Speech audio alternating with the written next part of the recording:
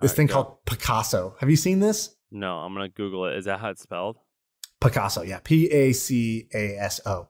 So two execs at Zillow spun out and created this thing, I think a year ago, and it's already worth $1 or $2 billion, kind of in startup valuation world. So I think they created all that value in basically a year to year and a half.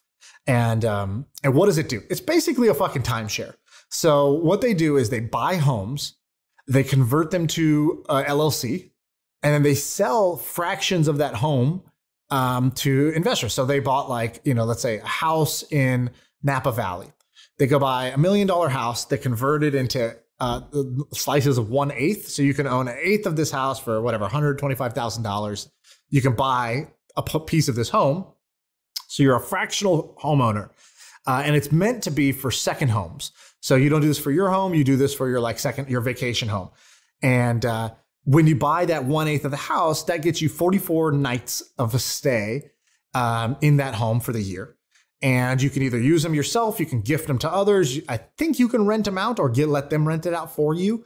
And this company takes this insane rake. So they take 12% of the purchase price up front, just straight off the bat. And then they charge you a monthly management fee because they have the app that you and the other owners use to coordinate who's booking what's the rental share, how are you sharing expenses, all that good stuff. And if the house goes down, you're on the hook for it. They took their money up front. So I thought this was kind of a incredible riff on a timeshare that I'm surprised is growing this fast.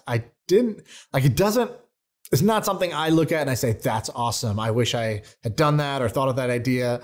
I actually think this is kind of dumb. What do you think? So timeshares is a huge business. I like the idea of a timeshare is not bad. I would be into owning one. It's just that I don't want to go through the sleaziness of you know what I mean? Like, you don't want to sit through the webinar?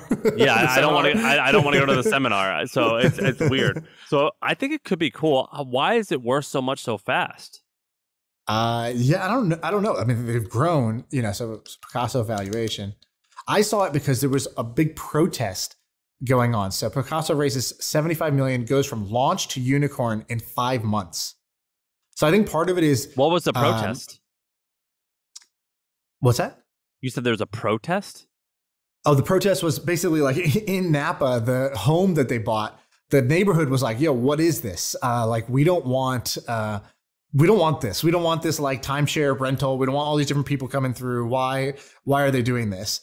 And so they basically, they were trying to say, hey, timeshares are not allowed. And what this company says is it's not a timeshare. In a timeshare, you own a block of time. In this, you actually are a part owner of the home. So it's different than a timeshare. And then people were like, dude, you can't just call it cooperative ownership, make up a new term. And it's a timeshare. And so they're kind of going back and forth about that. So the guy who started, his name is Spencer Razkoff. Is that how to say his name? So he started... And Austin Allison. So she's actually the CEO. They were both execs at Zillow. So yeah. So one of the co-founders' name is Spencer. Have you seen what this guy's done before? No, the name sounds familiar. Wasn't he one of the original founders of Zillow? So check this out. In 99, at the age of 24, he founded Hotwire.com, a leading travel internet company. I mean, obviously, that's hotels, right? They sold it for $700 million. Then he started Zillow, and he took it public. He was a CEO through its IPO and bought loads of different companies. He's resigned in 2020, so I guess he's out entirely. Then he started .LA, which is a media company for California startups. So I guess that's kind of like a passion project. And then now he started Pacasso. Dude, this guy's prolific. And he's on the board of Palantir. I think this is why it's worth $1 billion, because it's the ex-CEO of Zillow is doing this new real estate thing. Cool. We're in, and we're sort of price insensitive on the valuation. So I think it has more to do with the team than it does probably the traction in terms of that valuation. Yeah, this guy's a badass. I mean, he's a hardcore badass. Would you want, when I think of these types of things, these companies that raise all this money, we talked about Zillow, or we talked about this company Pacasso, and this guy looks like Spencer. That's his history. Also a podcaster. He's got the Office Hours podcast. There you go. Oh, we should have him on here. Spencer, if you're listening, come on.